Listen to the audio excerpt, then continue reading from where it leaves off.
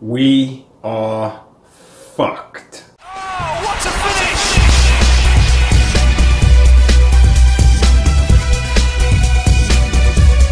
Beautiful goal. Hello and welcome to this season's first episode of BGTV. I'm Carlo, and today we're going to talk about just how fucked Manchester United truly are this season. Now, there's no doubt that most Manchester United fans, just like myself, going into the summer, we had reason to be optimistic. We signed Fred pretty early on, and all the signs were there that we were going to have a really good summer. Diogo Dalot came in, and it looked like we were going to be pretty productive in the window. And then, of course, came a complete, failure to bring anyone else in. I was doing a depth chart. I was sitting at work doing a depth chart, and I was just doing this thing and realizing that, guys, we're fucked. We're fucked. I'm finna have a fucking Arsenal fan TV meltdown. Yeah, lads. Like, we're fucked, lads. If anyone out there seriously thinks that Manchester United are gonna mount a title challenge with that starting 11 and what's beneath it, you're fucking having a laugh. You're having a laugh. We do not have the squad depth. We don't have the quality in individual positions. We're so much weaker than Chelsea. We're so much weaker than Man City, just in terms of, first of all, the quality in our starting 11.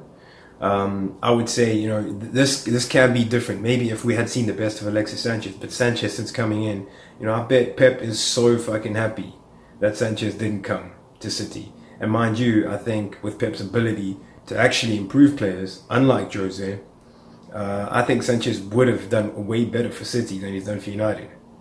But at United, gets bombarded by tactical over-instruction from Mourinho, has no creative freedom.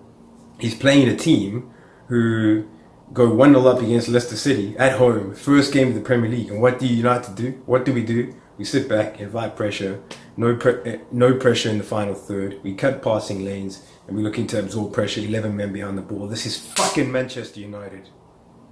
At home, first game of the Premier League season, and you allow Leicester City to come and dominate possession. And, Leicester City, to their credit, really actually could have got a draw at that game. United played well. But is that how the standard has dropped? Has the standard really dropped that much? That a 2-1 win at Leicester, we consider playing well? Yeah, Pogba was good. Probably one of his better performances in a Manchester United shirt, let's be real. And I think he benefited from Fred playing in there. Against stronger opposition, who are going to be more dominant in midfield, I don't know if we can get away with playing Pereira as a number 6 against teams who have more of a threat right through the middle of the pitch. I feel like Matic, his tactical awareness and defensive capabilities are going to be much better for us there. Our midfield is the one area where I feel like, yeah, we can actually go toe to toe and win the midfield battle against most sides in the Premier League. Europe, that's another story altogether.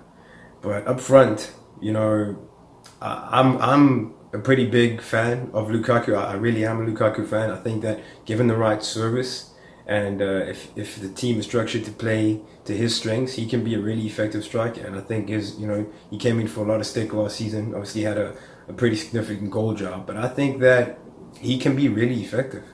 If balls are played in over the top, he's really good running through behind the centre backs, and his hold up play is decent.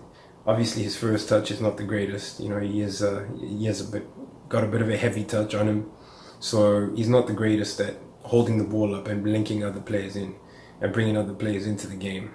He has moments where he shows that ability, but it's not consistent. Where you might say, yeah, he's definitely a good hold up player. Lukaku's great when he's running in behind and when he's not receiving the ball to feet, when he's getting on the ends of crosses, or when he's running in to balls played over the top. And I'm not saying we should go route 1, but I'm saying Fred or Pogba looking for that ball, or even the fullbacks. But of course, with Young, we know that a quick ball is never going to come in because he's going to try to take on the winger and then cut inside on his right foot. Valencia isn't going to get the crossing because he's not going to get past the first man. I think Valencia probably 30 to 40% of the time. I'd be interested to see what the stats are, but he probably gets past his man when he's in the opposing half. In the attacking third, he probably gets past his man and gets a cross into the box maybe 3 times out of 10, if that much. So we just don't have the quality to compete. If you look at what Chelsea have got, in the other areas of the pitch. Midfield, yeah, okay, cool, with all those players with foot. But what's beneath that? Fellaini, Herrera, McTominay, and Pereira. Now, that's decent. But I think at best, our squad right now is the third, maybe fourth best squad in the Premier League. I know that Tottenham didn't add to their squad, but Tottenham have got a pretty good squad. I really thought that Willian might have come in for Martial, although I'm kind of relieved that didn't happen. I think the board kind of stood in Jose's way there, because I don't think Jose really would have had a problem with Martial leaving. But I think clearly for the board, looking at, you know, Kevin De Bruyne, looking at Mohamed Salah, people who Mourinho earlier on in their careers had the chance to work with and moved them on, and decided that they weren't good enough for him, and have since gone on to become, you know, two of the best, if not the two best players in the Premier League right now. But yeah, you know, this video is not just, this post is not just about Manchester United's failure in the transfer window, because it was a failure. By all accounts, it was a massive failure.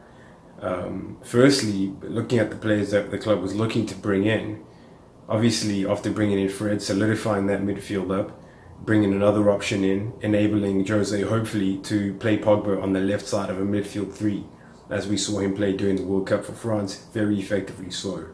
Last season, I think we found out pretty well that Paul Pogba can simply not play the role of a pivot in a 4-2-3-1 the way Jose Mourinho wants him to. He doesn't have the defensive awareness, and it also inhibits him. It limits his attacking potential, which is absolutely massive, and we saw that in the World Cup, where you had Kante or Nzonzi coming off the bench in the final when Kante was struggling. But you had Kante, and then you had Matuidi and Pogba to the left of a midfield three, and Matuidi's energy and athleticism and defensive awareness combined with Kante obviously being one of the best ball winning midfielders in the world, if not the very best.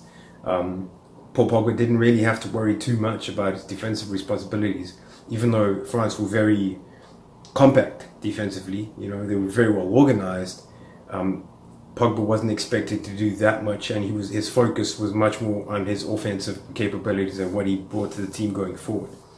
Bringing in Fred, the whole idea with Fred is also, he's more of you know, he's a defensive midfield player primarily. He's a ball winner. He plays the ball out from the back, as I've seen a lot of him playing for Shakhtar. You know, he really, you know, links between defense and attack very well. He's a very good player in transition, and he's a fantastic ball winner, fantastic athleticism. So no doubt that whoever plays that number 6 role at the base of the midfield, be it Matic, you would imagine that the first choice starting 11 would look something like this, where you would have obviously David De Gea in goal. Right back, I'm afraid, still Antonio Valencia. I know a lot of Manchester United fans out there are very big Valencia fans. I'm not one of them.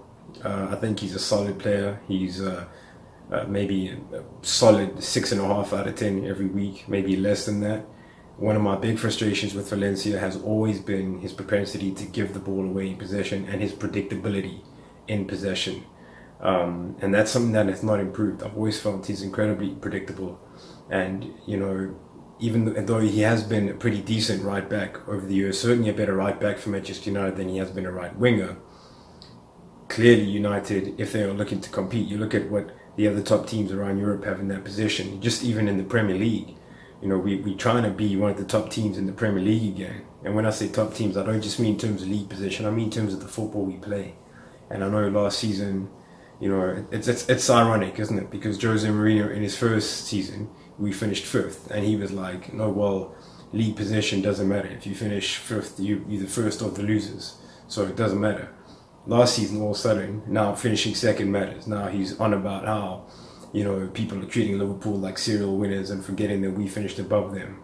But hang on, 12 months ago, you were saying that it didn't matter if you don't finish first. Basically, you know, Talladega Nights, Ricky Bobby style, if you ain't first, you're last. That was your rhetoric, and now you've changed it. I mean, it doesn't really make much sense, does it? But anyway, back to the first choice starting 11. You would imagine it would look something like this. Valencia, Lindelof, Bailly, who, by the way, both of them had a great game against Leicester. Quite just why Manchester United centre-backs were two of the most impressive players in a home game in the first game of the season against Leicester City, that's a whole nother question, but we're not going to get into that philosophical debate in this video. We're going to talk just basically about why United are fucked. Left back, Luke Shaw. Darmian looks like he could be on his way out, so obviously we can't count Darmian as an option. Somehow Fosu Mensah has been let go on loan again. I thought that he would get the chance to come in and show what he can do. Unfortunately not. So that's probably looking at our strongest back four is Valencia, Bailly, Lindelof, Shaw. Underneath that you got Jones and Smalling, two players who, look, initially I was a very big Phil Jones fan when he arrived, but he just hasn't blossomed into the player that we expected him to be. He's a decent player. I don't think he's a Manchester United player. And, you know, as long as Chris Smalling and Phil Jones don't start for us, I think we have a decent chance of at least, you know, building a decent back four. Jones and Smalling, to me, along with Ashley Young, who might be the first choice over Luke Shaw at their left back position, all of those four players, for me, need to move on. You know, Smalling and Jones have been, in my opinion, proven to not be Manchester United quality. And Valencia, you know, Jose named him captain of the team. Another one of the problematic things, and we'll get to that in a second, that Jose has done. Named Valencia captain, one of 5 captains, potential captains, and then all of a sudden has a go at him for coming back overweight.